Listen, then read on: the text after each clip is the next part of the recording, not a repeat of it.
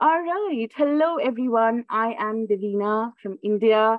Thank you for joining us, the Media Club, today.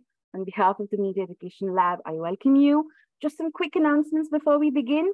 We are recording this Zoom meeting for archives, so please turn off your microphones and videos so we have minimum lag. You can enable the closed captions option by scrolling down to your Zoom meeting controls. Please use the chat to introduce yourself. Some of you already have, that's fabulous. And which part of the world you're coming from. Fun to know. We will also use the chat to share resources as we progress through this session. So please share relevant information and links in chat. I'll be compiling all of these resources and sharing them in the form of a Google Doc. Link will be in the chat in just a minute. Please save the link so you can access the Google Doc later. I'll be introducing our topic and hosts for today in just a second. We've planned a very exciting session for you. There are also a few fun announcements coming your way towards the end of the meeting, so stay tuned. Right, so on to business. Today, we're taking our Media Club discussion forward from last month's meeting, where we deliberated over a podcast on AI from the Ezra Klein show. Our hosts are back. Thank you again for being here. Kristina Cordero, Kate Dalton, and Cristina Mota.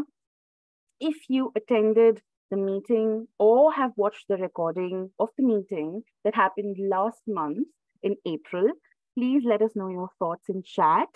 The meeting last time was such a hit. In case you missed it, I'm adding a link to details and recording in the chat in a bit. But if you didn't have a chance to see the meeting or the recording, don't worry. Our amazing hosts have included a short recap to our last meeting they're opening. And they're really amazing. They planned a super Media Club session for you today. Keeping in mind your excitement about breakouts from last time, we hear your feedback.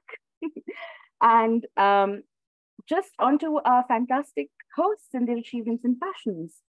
Kate Dalton is the co-founder and CEO of Mark Tracker. It's a fabulous platform for critical media literacy, curriculum instruction, and assessment. Kate currently serves as a writing assessment consultant within the New York City Department of Education's Office of Teaching and Learning. She's passionate about the intersection of language, technology, and education. Say hi, Kate. Hello, thank you. All right. Kristina Cordero, PhD, is a researcher and product developer in the edtech space, and currently teaches at Brooklyn College, City University of New York. And I see in chat there's someone else from Brooklyn College too. Fun. She's interested in all the ways digital technologies will support literacy learning in both the traditional sense and in the more contemporary sense of new literacies, digital literacies, multimodality, and the multi-literacies pedagogical framework. Say hi, Kristina. Yeah, unmute. Hey, everyone. Good to see you. Excited to talk today. All right. And we also have Cristina Mota, PhD, who has a background in artificial intelligence with a research focus on natural language processing, NLP, over the last 25 years. Kristina is currently a research associate at INSID, working on paraphrasing systems, and the founder and CEO of kinderbots.org, a nonprofit focused on teaching children computer science and robotics, something that I'm very interested in. And someone in chat, I think it was Chris, who was interested in the same. So let us know more about it. Hi, Kristina. Hi, everyone. Welcome back. We're really excited to have you here again. All right. Our hosts have worked really hard over the last couple of weeks to bring a fantastic session today. And they've also asked our Media Club regulars, Scott and Joyce, to join them in coordinating the breakout sessions this meeting. Hi, Scott and Joyce. Could you come up on camera and off mute and say hi? Greetings, everybody. Hi. Hi, it's a pleasure to be here. All right. So with that, my opening is done. Over to the hosts, Kristina, Kate, and Kristina. All right. Thank you so much for that wonderful introduction, Divina. It is a pleasure to be here. We're going to go to the next slide and just let you know that we're going to give you a brief recap of what we've done before. So if you were here, it looks familiar. And then we really like to get you guys going into your breakout sessions. We'll have 2 breakout rooms today. like we did last time, we're framing this in terms of critical media literacy and looking at the relationship between generative AI and issues like access and power and knowledge. So we're going to use these kind of key questions to have them in our head as we go to do our activities today and hopefully produce an outcome within our groups. So with that in mind, let's go to our next slide.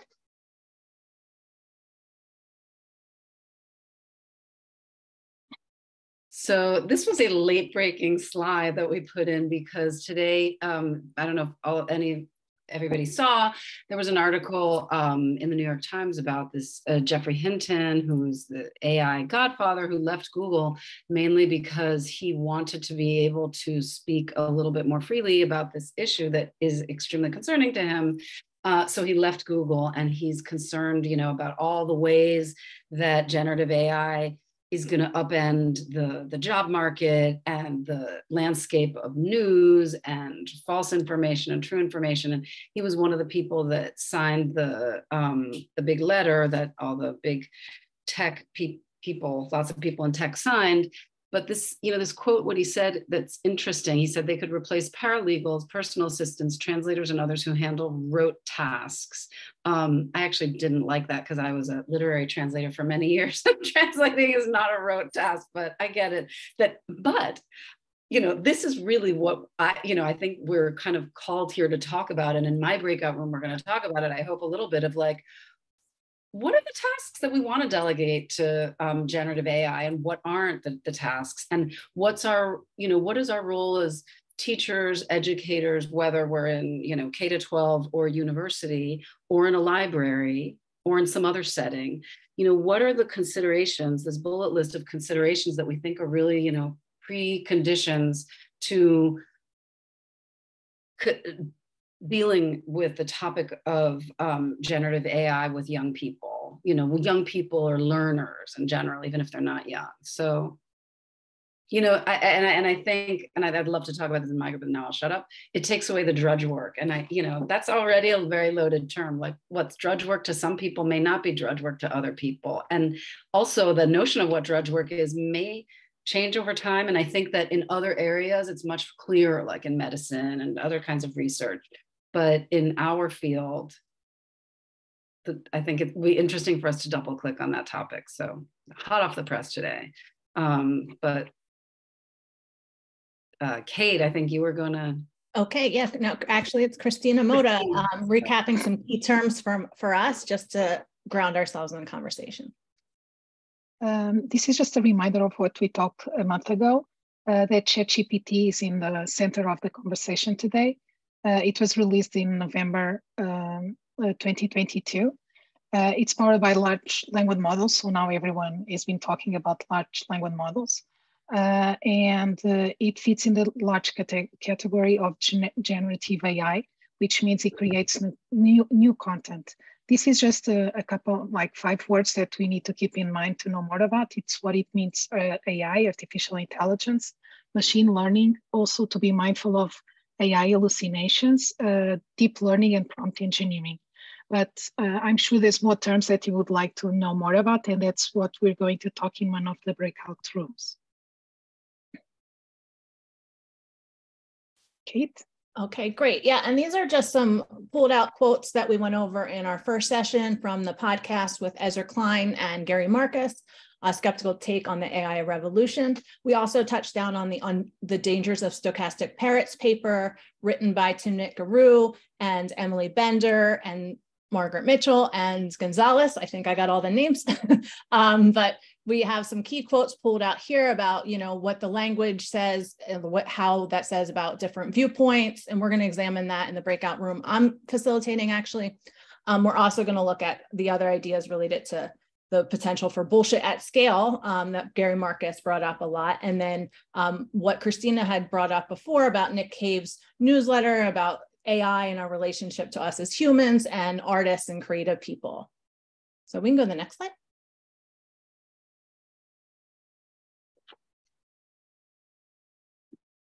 So this was this is just like a little bit of a pastiche, a collage of the topics that came up in the different breakout rooms last week.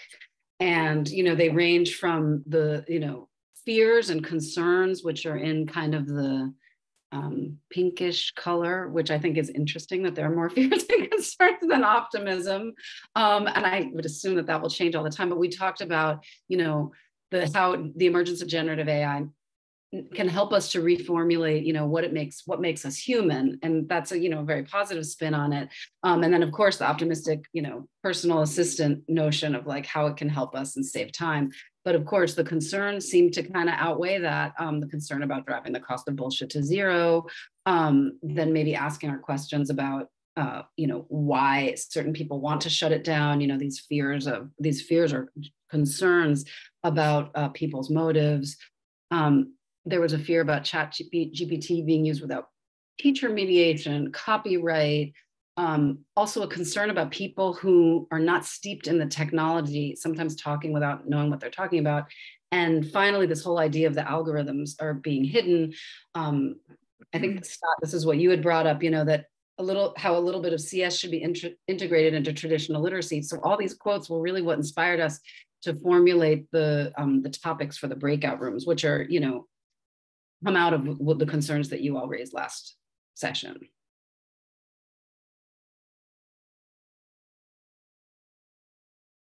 Was this me? Kristina, you're unmuted. You're mute.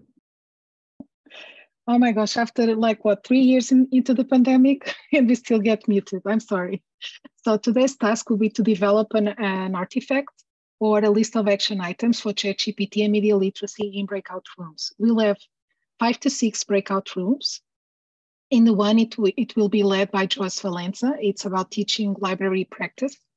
Then we'll have Scott Moss in literacy and computer science. Kristina Cordero will lead the writing and ChatGPT.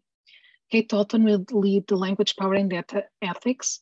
Myself, I will lead the essential AI concepts. And finally, there's a group that it's a group-led about legislation and civic action. Those are some of the questions each group will be discussing. So let's go to the next slide to Kate for some instructions. Oh, there you go, Kate. And yeah, and that last group, Davina may be popping in with you a little bit on the legislation one too. So yeah, like we said, you're gonna have that goal at the end to create an artifact. That could be your top 10 list of recommendations. It could be a lesson plan, what have you, what your group will decide that you're going to do. But the first part, you're going to be around the same topics. You're going to be in the same group for both part 1 and part 2, but you're going to be brainstorming and like discussing the themes and the issues related to your topic, or how might we, to borrow a phrase from design thinking, address this in our teaching context, whatever your topic may be. You're going to brainstorm for your list of recommendations, go back to those guiding questions. Once again, that's going to be for 10 minutes, and then you're going to regroup, come back. We're going to clarify anything, share out, maybe, you know, group think, get our hive mind together and see if we can help each other out. Then you're going to go group 2, and 15 minutes, it's tight time frame, but you're going to come up with, you know, your output today, your artifact, your list, with your group for teaching actions, educator actions, media literacy practitioners, what have you, for us to take out of here. And you're gonna have a challenge. We don't want this to just live here today, but you get extra credit if you come back to us in the group and, you know, you have the email exchange, you say, we're gonna do this, X, Y, Z. We're going to get our students to write to Congress people, whatever you're going to do. If you have that follow-up action, that is your challenge today for living beyond this session. So yeah, we're going to go ahead and do that breakout into part 1. Can I actually just get a volunteer? Can anyone like repeat back to me what we're doing in part 1 or part 2 today? I actually can't see here. Do I get a hand raise? All right, let's see. Let's see. Kristina Cordero, can you repeat back what we're doing just so we can have it one more time? You're such a teacher. I love it. So in the first part, breakout part 1, this is the way we're envisioning it. We're just going to look at, you know, look at this 1, 2, 3, 4, 5, 6 and pick which breakout room you want to go to. And we can just brainstorm, like, what are the concerns and topics that we have, and so that we can put them on put them on the table. Like, what are the top issues that we want to address in a serious way? Then we're going to after that breakout, we're going to come back and share for like 5 minutes. And then we're going to return to the same breakout rooms, I would think, and kind of bring all those brainstormed ideas down into concrete recommendations in terms of what we think as educators are the important tasks or actions to be taken to our topic and in our context. Did I get it right, Kate? Perfect. Thank you. And I know a lot of you are probably thinking, well, which group am I going in right now? So you're going to get to choose that. And Davina's going to open up the rooms. And then if, there are people maybe that are not sure or don't have the Zoom configuration, they'll touch base, hang with Davina, and she'll help facilitate that from here. So without further ado, we'll go into our breakouts. I'm opening all the rooms now, and participants can choose which room they want to go to. If you can't, let me know and I'll send you to that room. Opening all rooms now. You have 10 minutes.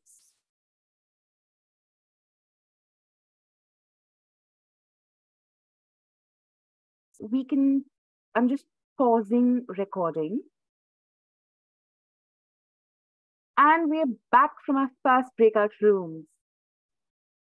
Hi, and thank you, everyone. Thank you to my group and you guys getting started. I'm going to drop the link to the Google Doc here in the chat, just in case a group didn't happen to get it, or, Kristina Cordero, if she's back, I think she's going to facilitate. We're going to hear from three groups right now.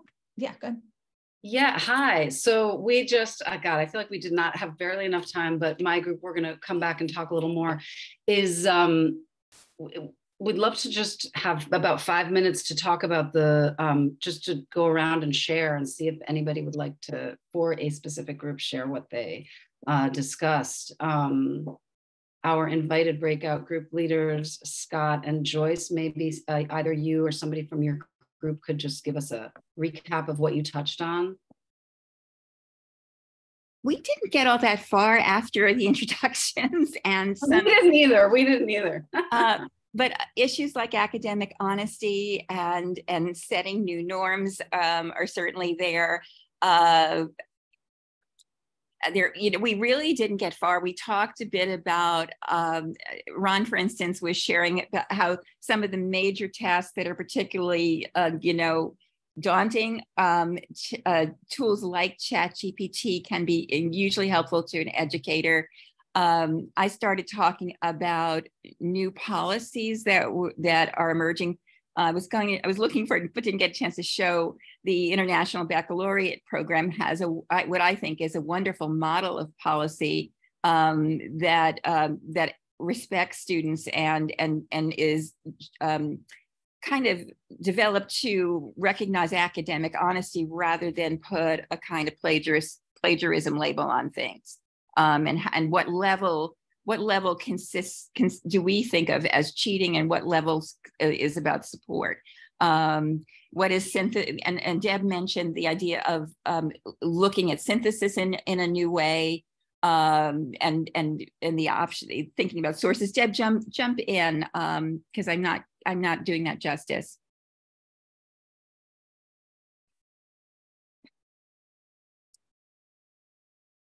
I actually think that was very good, Joyce. Let's hear from another group. Okay. All right. Well, we talked about the overlap between computer literacy and media literacy, or traditional literacy. And also we spent the bulk of our time saying hi and getting to know each other. But a lot of it had to do with the relationship between kind of content and creator. So talking about how, and this is a media literacy thing, of course, in general, but how analysis informs creation and vice versa, and how that's kind of a cycle that students do need some exposure, some interaction with computer literacy from the point of view of the creator, just as we, learn reading to improve writing and writing to improve reading and those kinds of things. Also, I'm just reading now. Computer literacy helps learners understand messaging. There's a variety of symbols in traditional literacy, and there's other types of symbols related to computer literacy. And if I'm not summarizing your point well, please jump in and help me out. And again, understanding the relationship between content and tools, just as we learn about camera angles and music and other things with kind of traditional literacy, knowing a little bit of computer science, knowing a little bit of, I think Luke wrote about this, learning about if-then statements and conditionals. Just a little bit of computer science could go a long way to understanding kind of what's going on. So they don't think we don't think it is just like magic, I guess. And looking, just as we do with traditional literacy, we look at author's purpose, creator's purpose. I think to do that regarding algorithms and computer technology is another place where it overlaps. And again, if anybody wants to jump in from my group and clarify or add, please do. I just want to add something, though. I think we're largely talking about image generation and ChatGPT, where there are so many other applications that are coming out that I don't want us to make blanket statements or come up with writings that look at one thing and call it the whole thing. Definitely think the contextualization of it is really important with the generative AI. And I think Scott alluded to it a little bit about like the purpose and audience. I heard the rhetorical situation in that as well, which is something that came up in our group. And Claude, can I pass it to you a little bit to elaborate more? Because Claude and I both have backgrounds in rhetoric. So yeah, absolutely. Thanks, Kate. I think in our group, the compelling part of the conversation was just about how little teens seem to understand.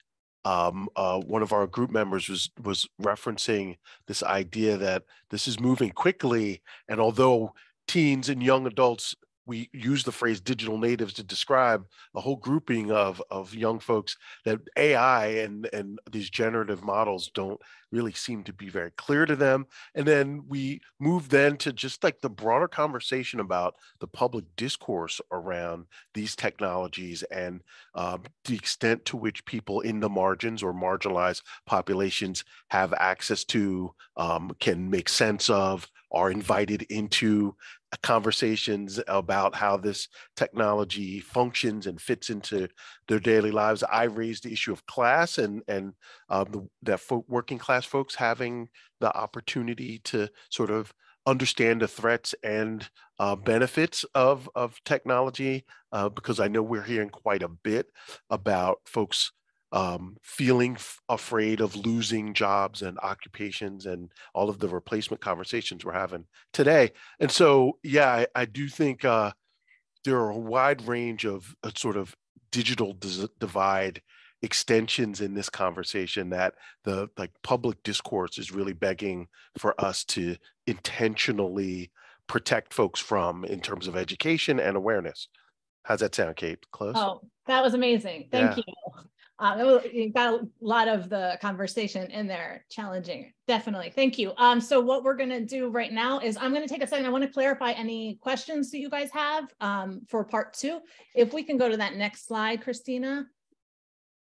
Hey, Kate, can I say something really quickly? Yeah, sure. I felt the same way as Joyce did, that like we just kind of began to touch on some things, and that if it feels very ambitious, what we're going to set out for the second part of the great breakout room, I really want to make it clear that like the three of us, that Kate, Kristina, and I, were really interested in this being like the beginning of a conversation. And for us as a media literacy club to maybe think about, these breakout rooms as potential starting points for, maybe position statements of some sort in the different areas we are. And my group, I think we were really, really just thinking very strictly about like writing and what it means to writing. I think, and from what you guys have all described, it does sound like your groups are pretty focused in your tracks, even though we did not hear from Cristina Mota. But I just wanted to put that out there, that this could be like, this would be great if this were a to be continued conversation.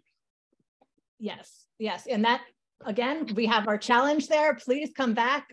We want to hear your action items with your group. And we're definitely going to hear from all the groups and the legislation group when we get back from the last one. But for now, we're going to do our best in this 15 minutes to try to develop a list of recommendations and outcomes.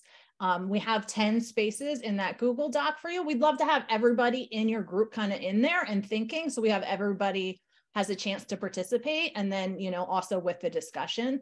And so you're going to get into your group, you're going to come up with a list of recommendations or some other artifacts. So your first step might be, what are we going to develop? And then your next step might be brainstorming and getting in there and group writing and then sharing and discussing. You know, obviously do what you need to do to reach that goal, but, you know, so be flexible. We're good with that. So are there any questions at this time? Okay, great. So we're going to, once again, go back to our first breakout group with this next task of developing this list of recommendations or artifact. And I know you've requested 15 minutes, but I'm afraid we're short on time, so you're only going to get 10, and I'm using my facilitator privileges to cut your time. Sure. So 10 minutes, we're going to take 10 minutes and do that. Great. Room's open.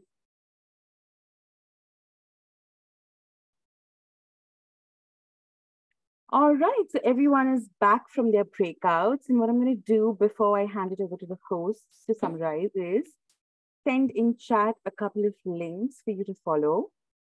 It has the Media Club for today's information in case you missed it, the April Media Club information and recording in case you want to keep track of it, the Google Doc, which has all the resources. It has everything from last time. We're also going to add everything from today in the same Google document and the Google document that we've created for the breakouts. Over to you, hosts. All right, well, so thank you. Oh, sorry, Kate. I was going to share the screen and then you just direct me. Oh, perfect. No, yeah. Why don't you go ahead and get started? Do you want to share out from your group, or did you have somebody from your group that wants to share out? They definitely chose me. But then at least I want some comments from Gretchen as well. So let me just go stop the presentation. And I'm just going to share that in our group, we started by doing a kind of a voting. We're very little, but you know, it was enough to see that even with such a small group, I suggested 5 terms for everyone that they wanted to learn more, or they think they want clarification, or they need help to also talk with other people. So the audience for our group was adults. Let me just share here. Of course, now it's going too slow. And I just want to give us a time check, like we gotta. Yes. So, but I think the other groups were all working for kind of themselves a little bit, to the kind of experts they are. But in our group, we really wanted to give information to other people. What's the information we need to give to adults, either, for instance, in the context of a library, or such as parents or the school administration, to teach these concepts to other people. So we thought that 10 terms were too many, because, for instance, the computer science for all only explains kind of the 5 biggest concepts. So we were trying to reduce the list to 5 main concepts. And of course, AI, deep learning, AI hallucinations related to the truth. How truthful are these results are really important. And also an understanding of how these algorithms work. How do they train? So the kind of data you need to select, and also the machine learning. How does machine learning works? So it was very interesting, but again, we just touched the surface and we were not able to define all these terms by writing, but we definitely think this should be something gathered, for instance, to the computer science for all, but to help educators talk about AI and to use AI after that. Okay, thank you so much. And can we hear from the legislation group? Do we have a legislation group? I did mention in the breakouts document that group is not in the working, so no. Oh, okay. All right, so let's go to Joyce, your group.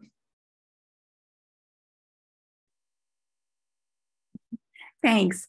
Ron was sharing that he had an actual need, and I think his need is not unique, and he is going to, for a project, he's going to create a professional development, a series of professional developments for teachers relating to AI use in September. And I think that's something that might be very useful. And group, feel free to jump in, but we started outlining perhaps the first session, or and an outline of multiple sessions that would be relevant in this context. And I don't know if I should share screen or not. We don't have very much time. Yeah, so yeah, thank you. I'm gonna, for the sake of time, if we could just actually go to each group and hear your outcome, and I'm just gonna call on you in like one sentence, what you produced or plan on doing.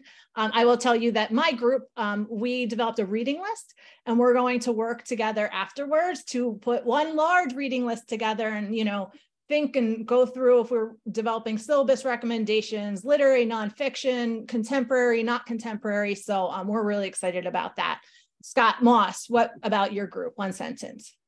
I think maybe similar to the first group, we would create maybe some teacher training in a way that facilitates them to help their students have interactions with AI that are meaningful and relevant to them. To use, I don't know if you're familiar with the tools such as Google Quick Draw or the Google Teachable Machine, where kids can interact with AI and algorithms and kind of see a little bit behind the scenes and get that perspective. And ideally, depending on the age group, having them create perhaps simple recommendation engines in Scratch or whatever in code.org, and then give them that behind the scenes. But of course, teachers would need training for that. So I love it. Love it. That's very tangible. That's really cool and practical with that planning. So Kristina Cordero.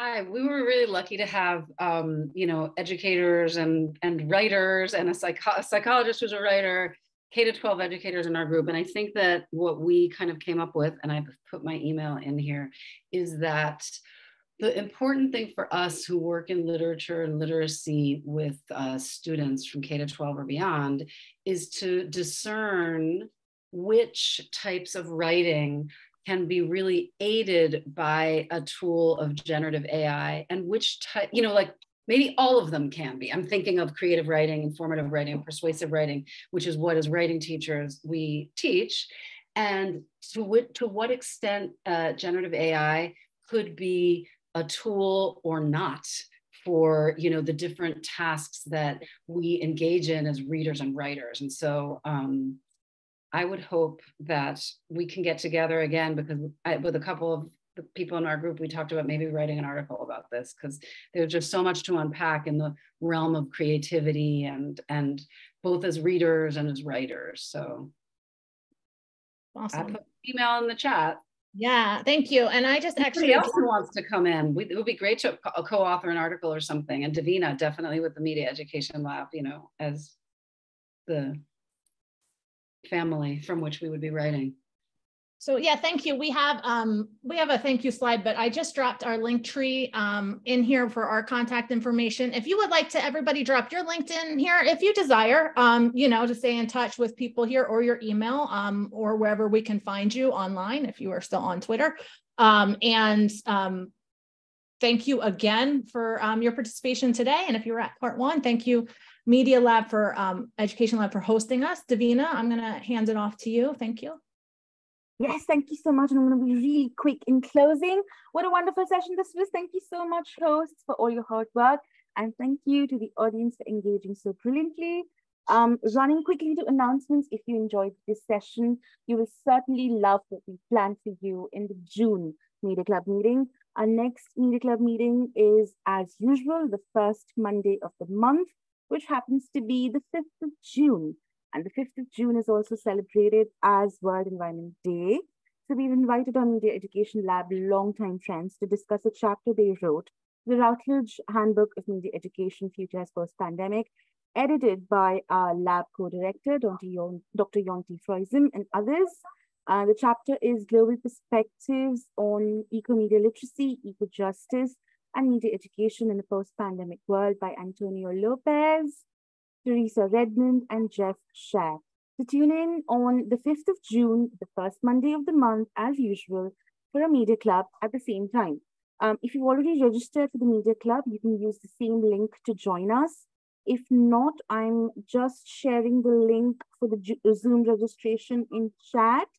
And here is also the link to the chapter if you want to get a sneak peek into what we're going to be discussing. Another announcement is my co-manager, Jocelyn, who is part of the group today, we have launched a very timely and brilliant webinar series called AI in the Classroom.